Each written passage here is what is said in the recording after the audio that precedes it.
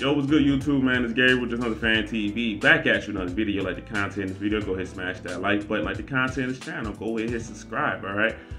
So today is Wednesday. You know, on Wednesdays, what we do, we give the injury report. Who's out there practicing, who's not, so we can get an idea of what's going on ahead of the Ravens game this weekend, all right? So we're going to hop right into it. As far as guys who did not practice today, Devin Duvernay, Marcus Peters, J.K. Dobbins, Calais Campbell, Pat Ricard, Mark Andrews, Morgan Moses, Ben Cleveland.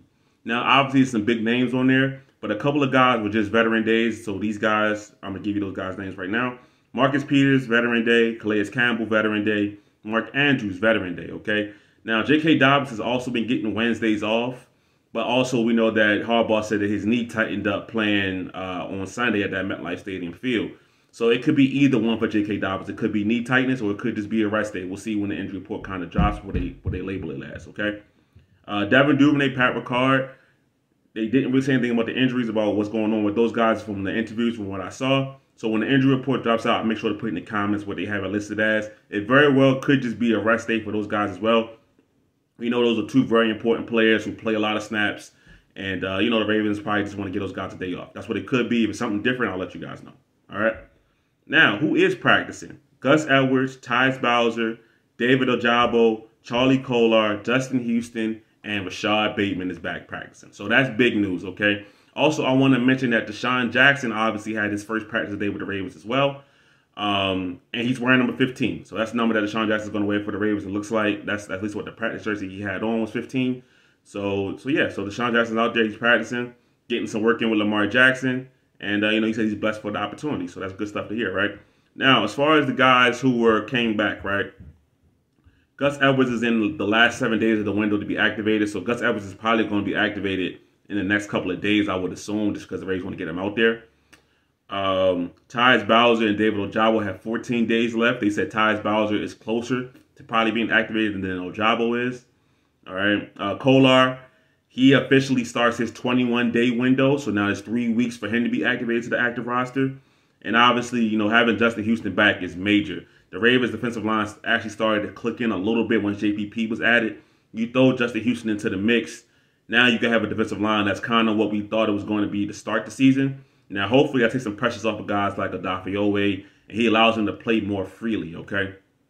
Especially when it comes to the rush after the passer. The Ravens have been better in the last couple of weeks of getting after the passer. You know, Travis Jones is stepping up. Matt BK is having a big year so far. Calais Campbell is looking like an ageless wonder, right?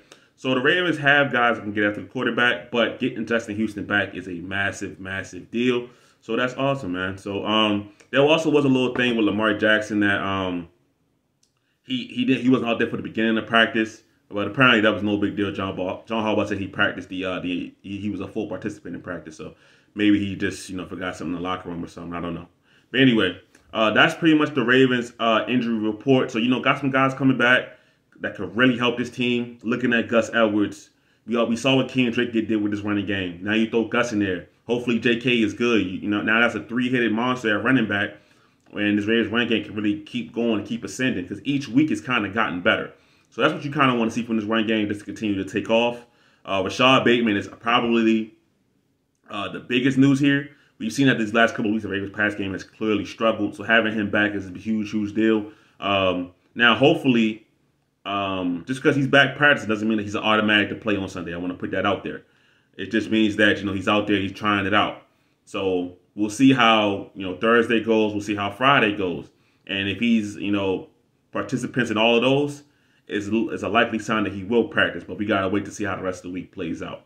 And Desean Jackson said that while he would love to play this weekend, it's up to the coaches when he's activated. So we may see Desean Jackson this weekend. We may not. He said that he's in shape, said he's ready to go, which is no surprise. He was a free agent. He was waiting for a call. So, of course, he's going to be ready to go and answer that at any moment. So, I expect him, when the Ravens call his number, to be ready to suit up. There's no word on also like Andy Isabella, who obviously is on the Ravens practice squad as well. If he's going to be activated, I don't know. But I'm pretty sure that he's practicing. There's nothing, injury designation going on with him. So the Ravens wide receiver core is taking a new shape, a different shape.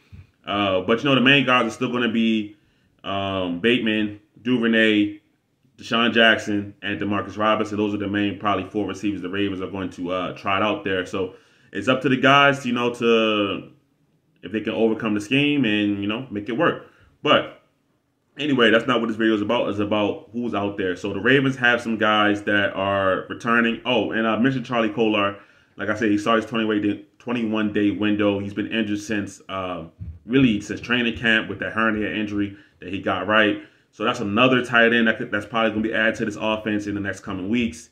And we know how Greg Roman loves his tight ends.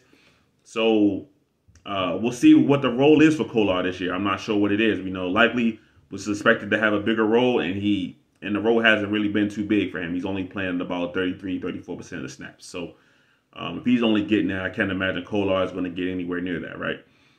But he's back out there. So the Ravens have some guys that's going to help this team, that's going to progress the team and actually help them go forward, all right? Did they lose 3 games because of the guys who were injured? I mean, that's probably not fair to say. But it's good to say that as the season is going along, the Ravens are getting healthier, right? Some big players are coming back, all right? Obviously, there's still some guys on IR that they would love to have, like a Michael Pierce. But, he's not out there. So, the injury report, nothing too concerning about it. Like I said, we'll see what they say about Duvernay and Pat Ricard. If it's anything as far as an injury, I'll put it down in the comments. If I don't put anything down there, then it just was a rest day for those guys, okay? So that's the Ravens injury report for this Wednesday. Thank you guys for watching. Y'all have a wonderful and a beautiful and a blessed day, all right? It's your boy Gabe with Just Another Fan TV. I'm out.